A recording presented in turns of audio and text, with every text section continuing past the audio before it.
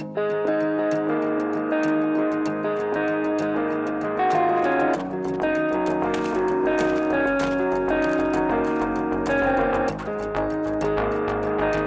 guys, I hope you're all doing well. Today we're going to talk about the Kaipak 38. It's been my go-to bag now for a little over a year and a half. I thought I'd mention a few pros and cons about it, and then we're going to dive into the features. Let's go! It's kind of cool. This bag is very heavy duty, it's robust, it's also very simple. There's not a lot of bells and whistles on here, and it's perfect for day trips and one-nighters. It's also the reason why I got this bag. One thing that I'm missing from this bag is a secondary entrance. Right now you can only get in here from the top. I would like to have an entrance down here.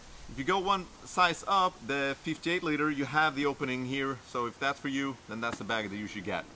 Alright, let's look into the features. Yep.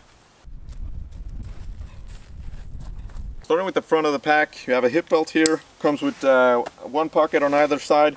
Sometimes they can be a little bit small. You would like to have maybe some sort of stretch material here so you can just tuck all your things in there. There's also a strap up here on the chest. There's a little whistle here as well. On either side here you have a bigger pocket for water bottles and so on. It can be a little bit fiddly sometimes to get the water in and out. You have a lot of gear on. Yeah, as you can see, but yeah, you can do it.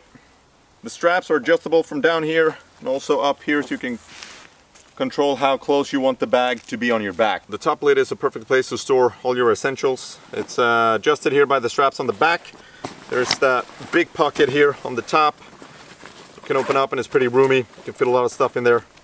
There's not any bungee cord or anything like that on the top here, so you cannot put your jacket or anything like that on top of here. Could be good to know. If you open it up, you have a smaller pocket here with where you can fit like a passport and things that you don't want anybody else to know that you have there. Beneath that is a pretty long strap where you can connect bulkier items if you're going on a one-nighter, or if you want to keep a tent or a sleeping bag up here. That's a perfect place to keep that. Continuing down, we have the snow lock here as well. You can just tighten that up and keep all the snow and things, debris and things like that coming out of the woods that you don't want to have down in your bag. On the back of the bag here you have what I think is one of the best features of this bag. A really roomy outer zip pocket where you can just, I don't know, I have so much things in here where you can just tuck everything in that you use on a daily basis. I just want to be able to get to easy. On the sides here you have two compression straps so you can keep the bag really tight and snug. At the bottom of the bag here you have one small loop, and there's also the ability to pull up a bigger loop if you want to connect walking sticks or a snow axe or anything like that. In the main compartment here you can find a pocket for your hydration system, which is neat to have, and then there's, you can connect the hose up here, and there's an entrance or an exit, whatever you want to see it like, right here on the other side, so you can connect it to the shoulder straps.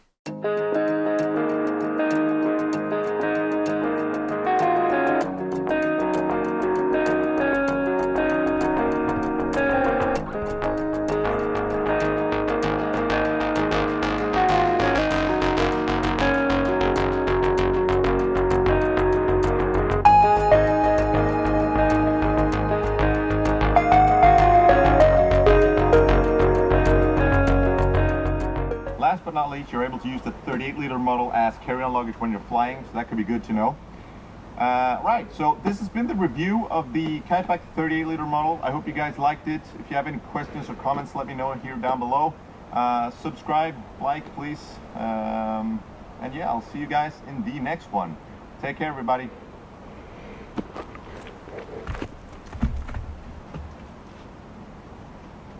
I think they got it there, yeah.